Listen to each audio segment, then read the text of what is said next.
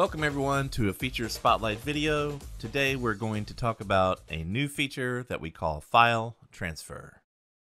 So let's say you're in a position where you need to send some vector logo files, for example, to a sign shop for your client. Let's say you're running a digital studio, they're getting a billboard or some kind of wrap made for their business, and they need you to send their vector files across to the sign shop. So typically this might be something you do by email, but of course you run into size limitations there, and maybe it's not quite as professional as you would like. Of course, email can be inefficient. Things get lost in the threads. The logos get kind of lost in their email, or they archive them and they can't find them. There's all kinds of reasons. So file transfer addresses this in an elegant way. Consider also that maybe you're an accountant and your client might want you to send their tax returns to a mortgage broker or banker for a home loan. So there's also situations where these things can be sensitive. Okay, so let's just see how this works. Here I am in Files. I'm in the Private Files folder for Lindner Blake. This is where my fictional agency keeps the vector files. So I'm in the Files toolkit and I want to navigate to the Home view and then Transfer Files. And here I'm going to build a package for transferring files. Okay, so I'm going to create new package and I'm going to say, okay, and then I'm going to select the client because I want to send this to the client. But I also want to send to that sign shop. So let me just type the email address of the sign shop. Okay, of course that's a fictional email address for a sign shop. Just something to show that we'll get that email. And then we're ready for the next step. Here we're going to choose the files. So I'll navigate into Client Files. I'll find my client here. I'm going to go into Private Files.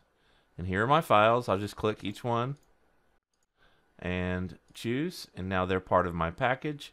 I could adjust by removing each one individually, or I could add more. Let's click Next. We can keep going. And here's where some security options come into play. So if you have some security concerns, or you want to limit the number of downloads or limit the number of days that this will be available, you can do that here. If you need to secure this package with a password, you can do that here. Let's go ahead and create something simple.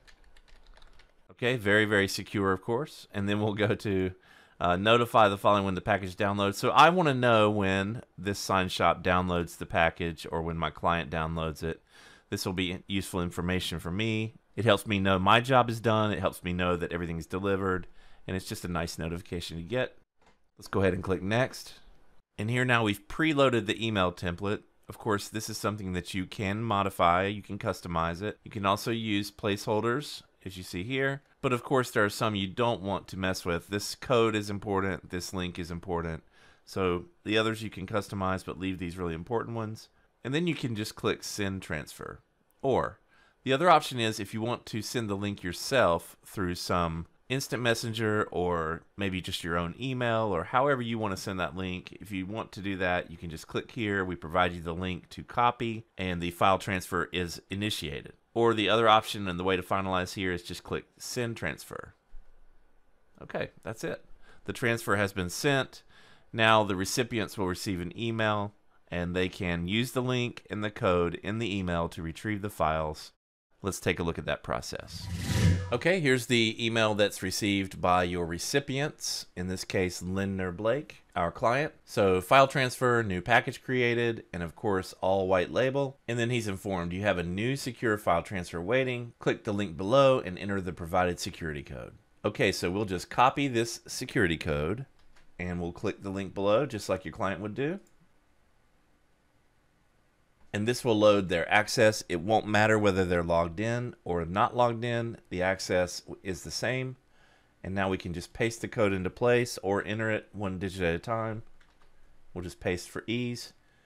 It recognizes the code is valid, resets. Oh, and remember that password that we set for security. Let's go ahead and enter that very secure password that we came up with. All right, that's done. We'll click enter. Okay, and now all we need to do is just click download, and that'll bring the files down to our local device as a zip file. If you specified the number of downloads, it will show here how many downloads are remaining, and you can even sit here and click download, download, download, and see the number go down one at a time in real time. Back on the admin side, you can always access that file transfer and see statistics related to it by going to the file transfer folder. All your file transfers that are active in the system will be here. Here's the one that we just created, Vector Files for Runaway. You can see that there's been 2 views and 4 downloads. If we were to click over and hit download a few more times, we would see this number increase, of course.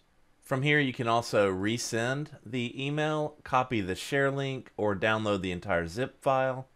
Or you can click into the file transfer and download each individual file as needed. And back on the recipient side, when the maximum number of downloads has been reached or the expiration date passes, they'll see that the access is blocked and they will not be able to download the files at that point. So in summary, that's our new file transfer feature. Of course, you can use this in traditional ways as I've described, but also there are unique and creative ways to use this file transfer feature. For example, if you wanted to include a link to a PDF or some kind of value add in your email marketing, you can simply not expire the link, just leave it open forever, and then copy the share link here and include that in your emails.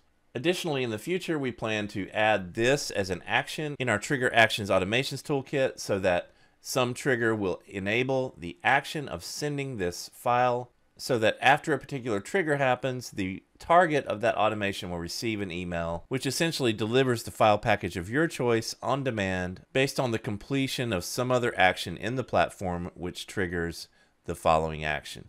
So not only can this be a really powerful tool for you to move files to your clients or customers, that can be video files, can be PDFs, can be tax returns, can be just about anything that you can think of, but also you can use this as part of your automations, as part of your funnels to facilitate delivery of value adds or ebooks or lead generating PDFs or whatever your creative mind can come up with. So this is a powerful feature that you would normally have to pay for separately, but now you don't. It's a part of SweetDash. It's white labeled, it's completely professional and branded to your company, and we hope you find it very useful. Okay, thanks everyone. I hope you have a great rest of your day. See you in the next one.